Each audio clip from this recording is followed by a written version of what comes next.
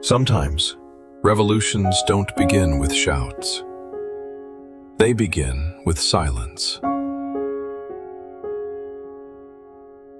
This kid still Bloch, in a small German town called Freising.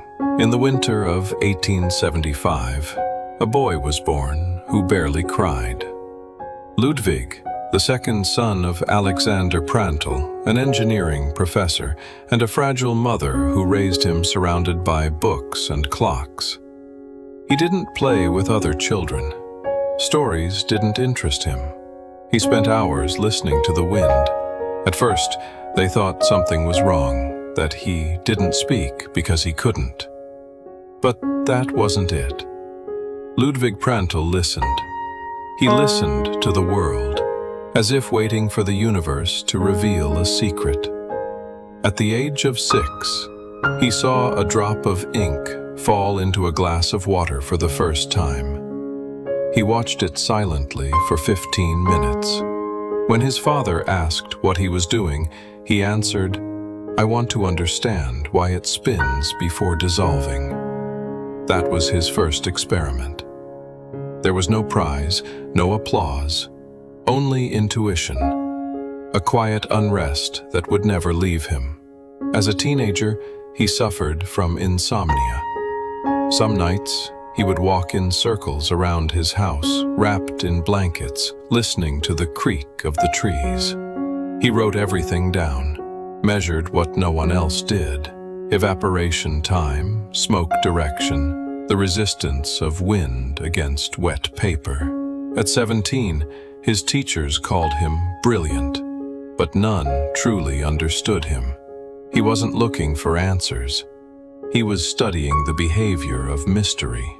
He entered the Technical University of Munich, methodical, quiet, uncomfortable in class. He never argued, but his notes were so precise they seemed written by a machine. One day, a professor called him aside and asked why he never spoke up. Prandtl simply said, "I'm not ready yet to talk about what I hear." Then came the moment that would change his life. His encounter with a mentor, August Feppel, a man who saw in Ludwig something others didn't, not just knowledge, but vision. Feppel encouraged him to study mechanical engineering and, without knowing it, unleashed a silent storm that would transform the study of air, water, and chaos. But in that moment, Prandtl only wanted to build a wind tunnel in his basement and watch the smoke dance, as if the wind were speaking to him, as if it knew that someday he would answer.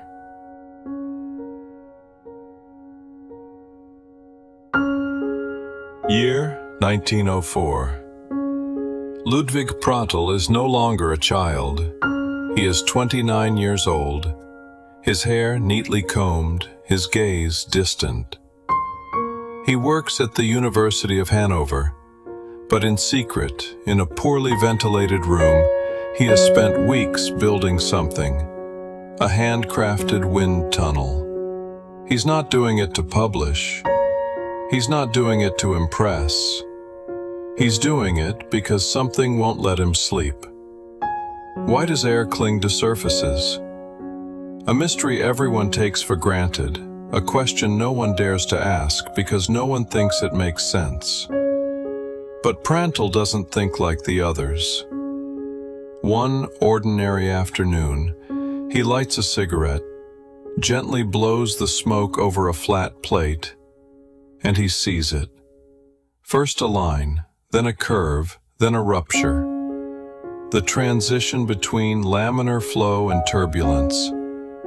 And in between, a thin strip, a zone, the boundary layer. There, between order and chaos, he finds an invisible bridge, a region no one has described, no one has measured, but one he has felt since childhood. It is as thin as a whisper, he would later write, and as powerful as a storm. He presents his discovery at the Heidelberg Congress. 10 minutes, a couple of diagrams. The room falls silent. Silence, not a single question, not a single objection. No one understands what just happened. For months, his work is ignored. But in France, in the United States, in England, engineers begin to read him, to do the unthinkable, to change the design of the world. His theory of the boundary layer begins to appear on aircraft blueprints, in wind tunnels, in wartime laboratories. But he does not celebrate. He does not stop. He does not seek fame. He returns to his lab, lights another cigarette, and keeps watching the smoke, as if the wind still had something left to tell him. 1933, Adolf Hitler rises to power, and with him a shadow falls over Germany. Science, art, and freedom tighten, like the wing of an aircraft just before it breaks. Ludwig Prandtl is now nearly 60 years old. He directs the Institute of Mechanics in Göttingen. He is a symbol of German engineering. His students admire him. His theories already fly over Europe. But now, the wind he once loved begins to whistle differently. He is offered funding, new laboratories, unlimited access to resources, but with conditions. Collaborate with the regime. Prandtl hesitates. He is not a politician, nor a zealous patriot. He is a scientist. And for that reason, he accepts, not out of ambition, not out of ideology, but for a belief as old as it is dangerous. Science must go on, no matter what. The years pass. What was once curiosity is now military strategy. They design aerodynamic profiles. They calculate compressibility. They test wings at supersonic speeds. And though Prandtl never designs a weapon, his theory feeds those who do. He grows quieter, more methodical, more absent. Reports circulate, orders arrive sealed, experiments continue. Then one night, a wind tunnel test fails, a wing model breaks loose, a technician dies, and Prandtl says nothing. He does not testify, he does not protest, he does not resign. He simply locks himself in. And for the first time in decades, he does not light his cigarette, because he knows this time the smoke would not let him sleep. 1945. The war is over. The Third Reich has fallen. The laboratories have been dismantled. The skies have gone silent. But the Göttingen Institute still stands, cold, empty, watched. Allied troops walk its halls. They find half-burned blueprints, calculations on shock waves, models of supersonic wings, fragments of a dream that brushed against horror. And in the middle of it all, him, standing before a chalkboard, alone, motionless, as if time had stopped, waiting for an answer. He isn't arrested. He isn't judged. The Allies know his name. They respect him. Some even admire him. But Prandtl doesn't feel victorious, nor redeemed, nor understood. Outside, the world rebuilds. Inside, he falls apart. His former students have fled. His colleagues are silent. His institute is now an empty echo of what once was. In the years that follow, Prandtl formulates no new theories, gives no lectures, leads no more projects. He only corrects, revises, organizes, as if trying to clean the dust from something that can no longer be saved.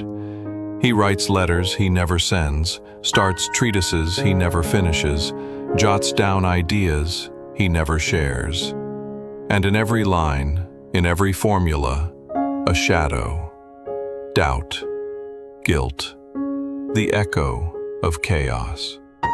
One afternoon, while observing a simulation of flow over a sphere, he murmurs, "It's beautiful and terrible." His young assistant asks, "Are you talking about the model, Professor?" Prandtl doesn't answer, because he wasn't talking about the model. He was talking about humanity, about knowledge without control, about what happens when wind becomes a weapon. That night, he lights a cigarette and watches the smoke rise, just like before, but different. It no longer dances, it no longer inspires, it no longer speaks. It only rises and disappears. 1953. A windless afternoon in Göttingen. Ludwig Prandtl sits in his study at peace. He is 78 years old. He has survived 2 wars, a scientific revolution, and himself. On his desk, a blank sheet of paper, and beside it, his last cigarette. He watches the smoke rise just as he did when he was a child, when he dreamed of questions no one else dared to ask. His breathing is faint, his pulse barely detectable. A young man sits with him, his closest student. He has come to say goodbye, to say thank you, to listen one last time to the voice of the man who taught him how to read the wind. Then Prandtl speaks. It's not a speech, not a lecture, just a phrase, soft, fragile. It's not about the air, but about what lies behind it. The student doesn't understand, but he nods and remains silent. Hours later, Prandtl dies at home. No applause, no headlines, no ceremony. The world keeps turning, planes keep flying, and his name slowly dissolves. Years later, that student finds a forgotten box in the institute. Inside, unsent letters, incomplete notes, drawings of smoke, and a single handwritten page. On it, an equation. Never published, never taught. A prediction about the instability of the boundary layer in hypersonic flows. A theory, decades ahead of its time, buried in silence. The student smiles. And then he understands. Prandtl didn't seek fame. He didn't seek glory. He sought the impossible. To tame chaos, to translate the wind, to hear what only the silent can hear. Today, his formulas live on.